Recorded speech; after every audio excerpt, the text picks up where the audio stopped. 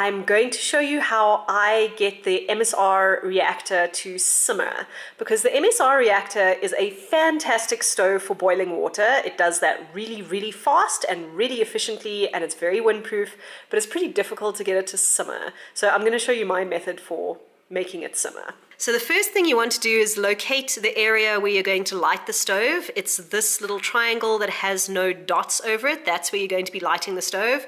Then I light the lighter first, then I turn on the gas and put the flame to the gas.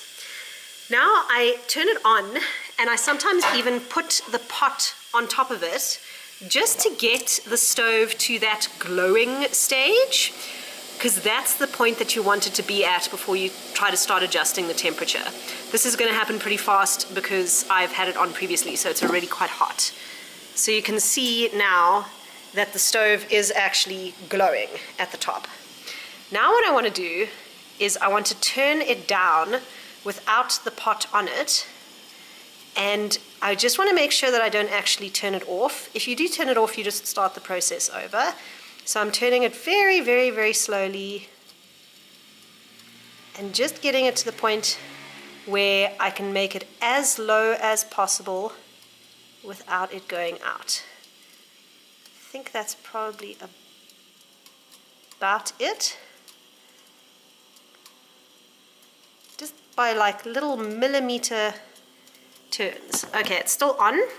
So at this point, I put the pot on. If I'm trying to get it to simmer, I will often leave the lid off, because having the lid on the pot obviously makes the water inside heat up a lot faster. Sometimes I will also take a spoon and just stir the contents a little bit to kind of release the heat slightly. And if it gets to the point where it is boiling, then I just grab the handle and lift it off the stove for a couple of seconds. It's already wanting to boil. But this is pretty good for the MSR reactor.